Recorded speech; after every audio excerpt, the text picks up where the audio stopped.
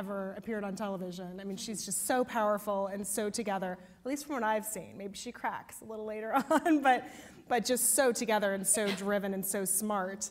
Was that part of the reason that attracted you to the role, and what can you tell people about who you play? Sure. I play a character named Olivia Pope, who's inspired by Judy Smith. So I'm at the center of Pope and Associates, which is a crisis management firm. And in the first episode, Katie's character has just arrived to work at the firm. And so a lot of actually the first episode is kind of through Katie's eyes, because she's meeting us all for the first time in the way that the audience is meeting us all for the first time. And we fix things. You know, people walk into our office on the absolute worst day of their lives, which is why we rely heavily on our guest stars, because they have to be people who can bring that levity of panic, and they walk in and say, I don't know where else to go, I can't go to the cops, I can't go to the media, I never want the courts to know about this, can you help me? And we do. And my character, before opening this firm, used to work at the White House for President Fitz, and played by Tony Goldwyn. And so you meet in the first episode the people that work in the office and a lot of the people that work at the White House, and nobody is who they appear to be in the first episode.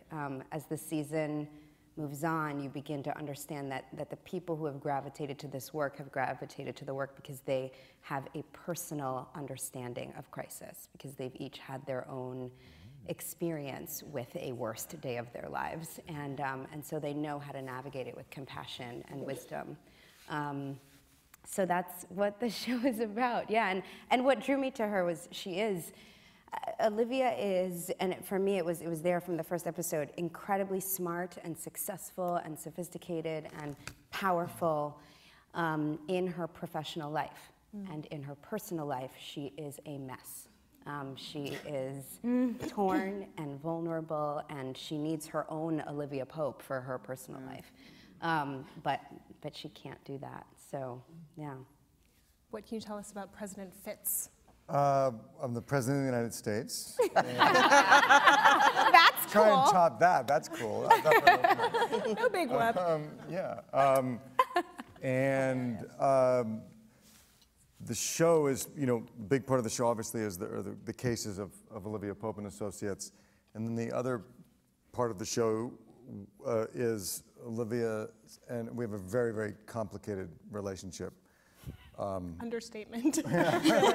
Olivia used to work for me at the White House, as Carrie said, and I left for good reasons. She left for good reasons. I didn't think they were so good, but so you get more and more as the season goes along. Life at the White House gets increasingly complex, and in some cases dirty. Scandalous, yeah. So we can't be rid of each other, and at moments really don't want to be, and at other moments one of us wants to be, the other one doesn't.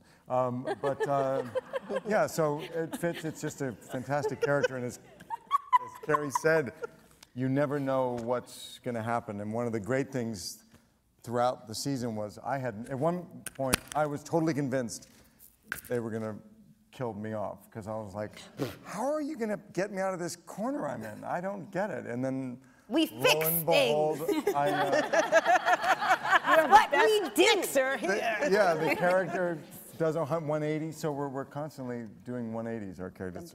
But I have to say that this man initiated all kinds of trouble in the crew, because there would be like these knockdown, drag him out arguments in the makeup trailer about like, he's awful, he's perfect. And people would be like throwing things at each other in her makeup trailer. And my makeup artist refused to touch him. She wouldn't talk to me. She was like, I can't. Like, what? Yeah. Yeah, that's right. I was like, I'm a good father.